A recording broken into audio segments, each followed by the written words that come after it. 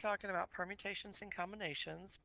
And to start off with, because so many people can do these problems intuitively, I like to give a real world example from the cafeteria menu for lunch.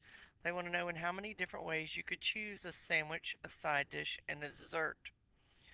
So there are people that can do that quickly in their head, and there are other people that would need to write down every detail of it and say, okay, I have a hamburger, and I could choose a hamburger, and from there I could make three choices of a potato, potatoes, beans, or corn.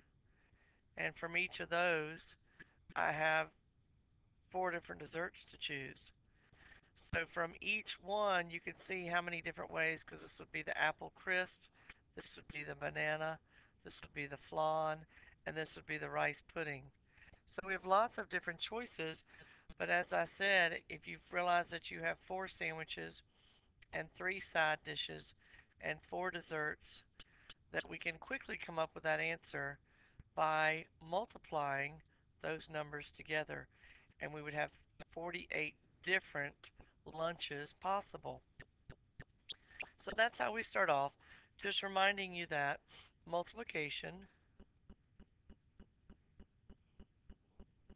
can be used to quickly count the number of ways certain things can happen. It is called the fundamental counting principle. If an event M can occur in M ways, and it's followed by another event N that can occur in N ways, then the event M followed by event N can occur in M times N ways.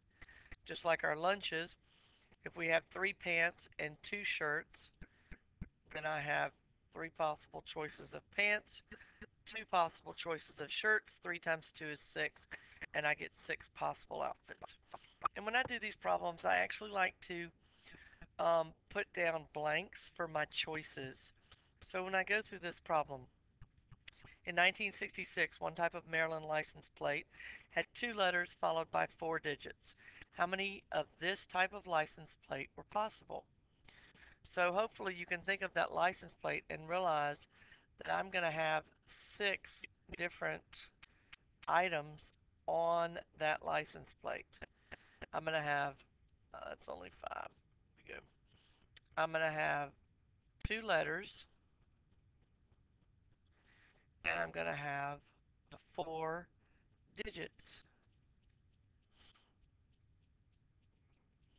So we go back to those are the things that I've got to fill in. Then I'm going to go back and say how many different letters can I choose from? I have 26.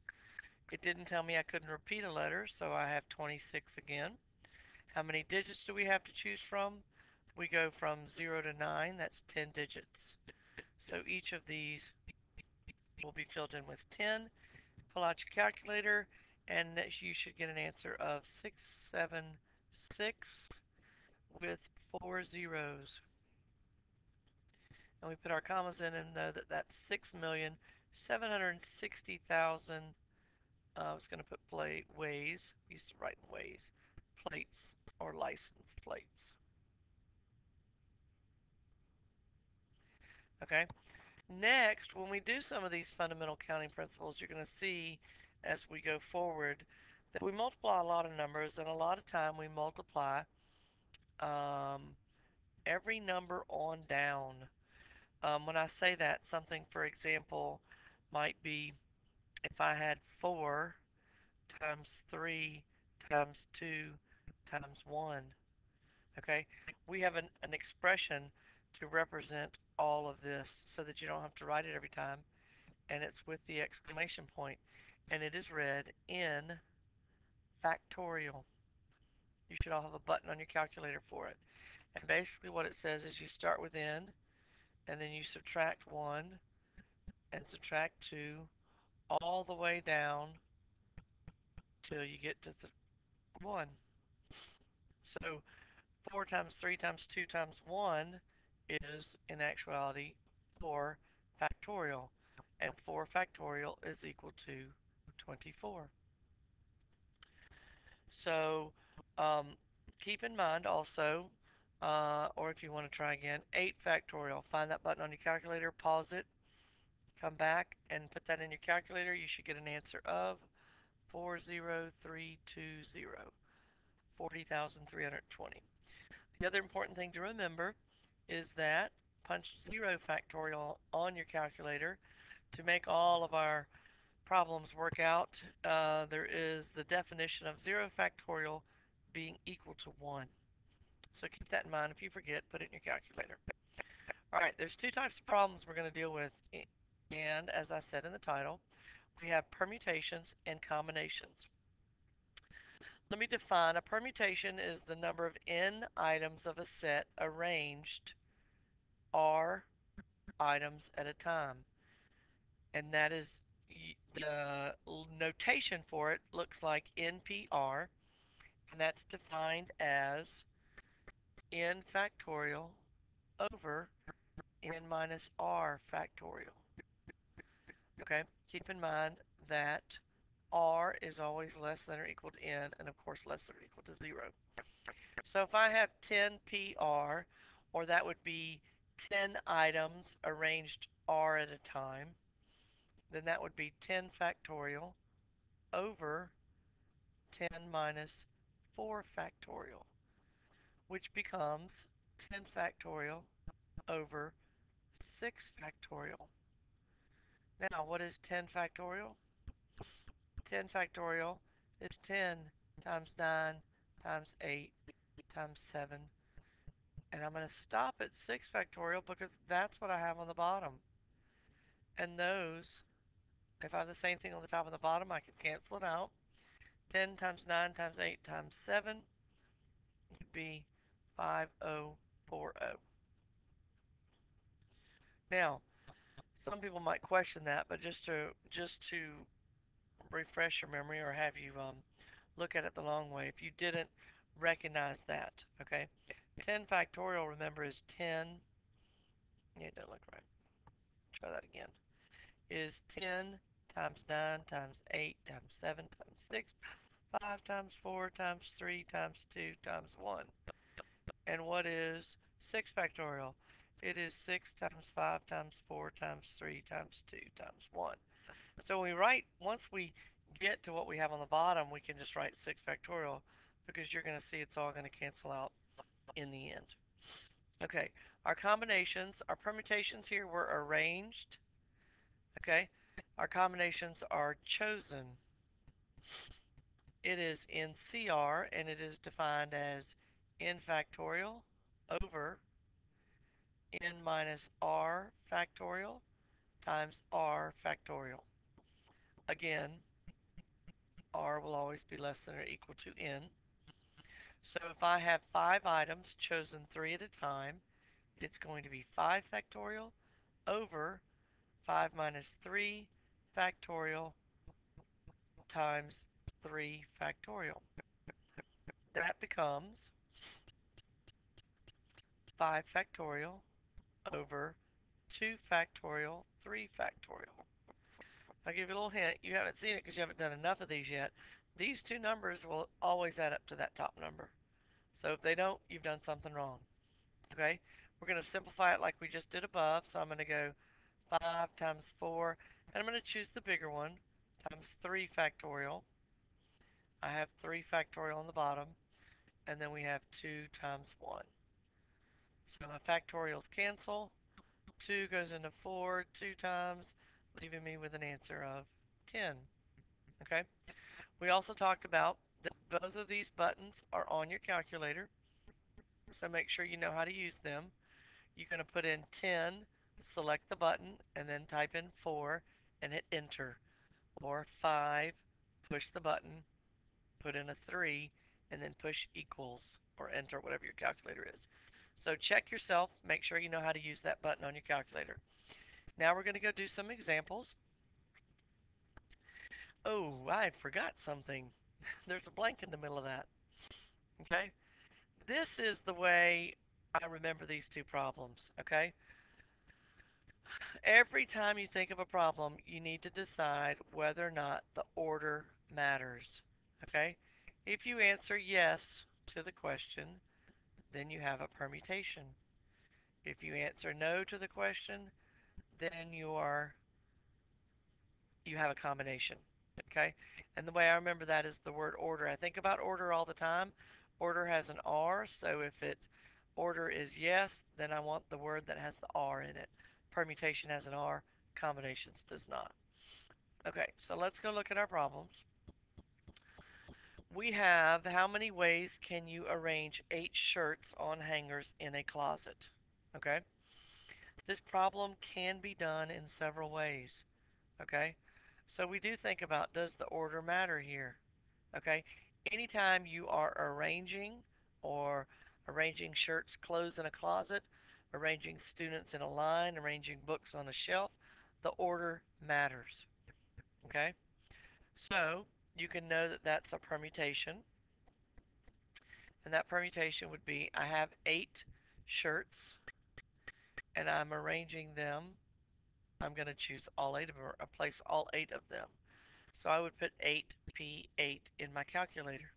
Okay, look at the other way to think about it is if I have 8 hangers, 1, 2, 3, 4, 5, 6, 7, 8, and use my counting principle, how many choices of shirts do I have to put on the first hanger? I have 8. How many choices for the second hanger? 7, because I've already put one here. And you'll see that it'll keep going down of the choices that you have to put on a hanger. And that, of course, becomes 8 factorial. So is 8 factorial the same as 8p8? Well, according to our formula, 8p8 is 8 factorial over 8 minus 8 factorial. And that is 8 factorial over 0 factorial. And how did we define 0 factorial? It is 1, so this is 8 factorial. So however you choose to do it, you're going to get the same answer. And we have, as we calculated on the page before, 40,320 ways to hang those 8 shirts in a closet. Okay, how about runners? How many ways can 15 runners finish first, second, and third? Okay, does my order matter? Yes, it does. So I can do 15. The order matters, so I'm doing a permutation. And I'm only taking, out of the 15 runners, I'm only taking 3 of them, which is where you can think of it as 3 blanks. 15. How many places? I got 15 for the first place. So if somebody wins, then I only have 14 left for second place and 13 left for third place. Again, okay, just to show you the formula one more time, we're going to go, that would be 15 factorial over 15 minus 3 factorial. Oops, factorial. That equals 15 factorial over 12 factorial, which is 15 times 14 times 13 times 12 factorial all over 12 factorial. And hopefully you can see we're back where we were.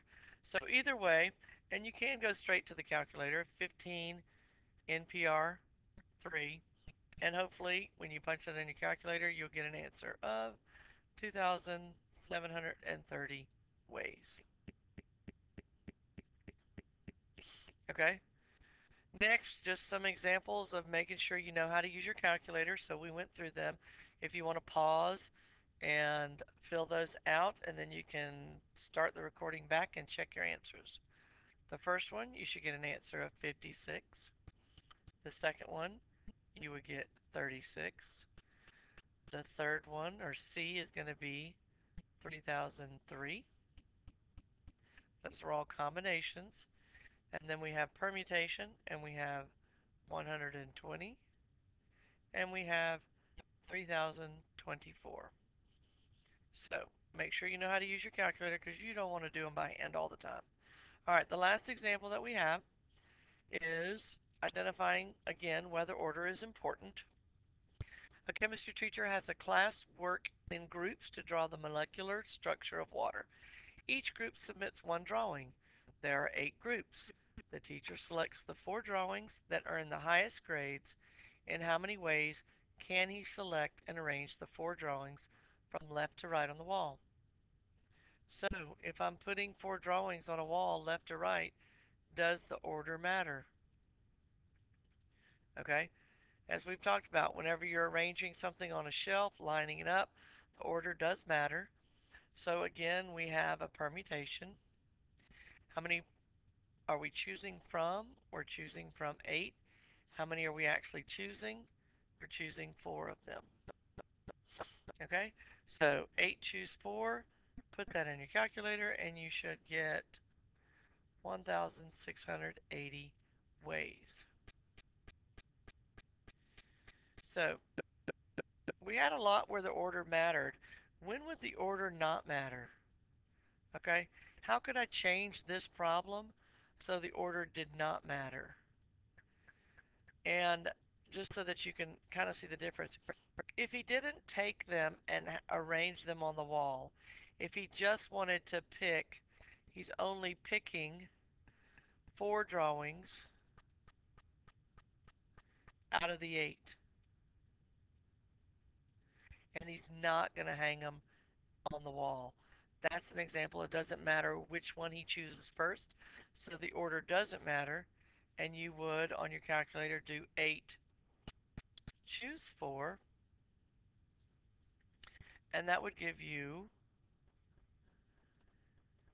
that would be 70 different ways that he could pick 4 drawings out of the 8. So there you have permutations and combinations in summary.